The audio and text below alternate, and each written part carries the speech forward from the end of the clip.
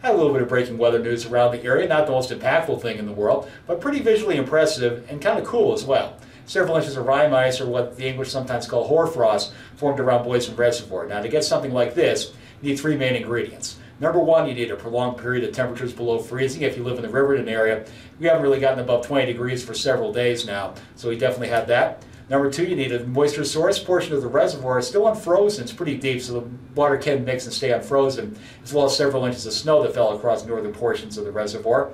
And number three, you need a prolonged inversion to help prevent mixing and the fog from lifting out. Now you're asking me, Chris, what the heck is an inversion? Well, I'm going to show you right now. It's what meteorologists call a skew-T diagram, basically how the atmosphere is from the surface all the way up to about 100,000 feet up in the atmosphere. Now it measures three main things you can see here: wind, moisture, as well as temperature. Now the line on the right, that's temperature.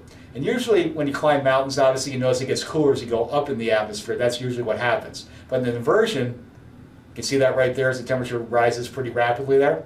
All an inversion is temperature is rising as you go up in the atmosphere. Now what this does is it helps stabilize the atmosphere, and those stronger winds aloft can't mix down to the surface, and as a result you get a lot of moisture trapped near the surface, and with those cold temperatures helps form fog and also the hoarfrost.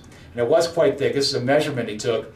You can see it's about 4 inches thick. One more thing we'll look at here. This is a video we took at the office a few years ago. We had a prolonged period of ice fog around the area during that time.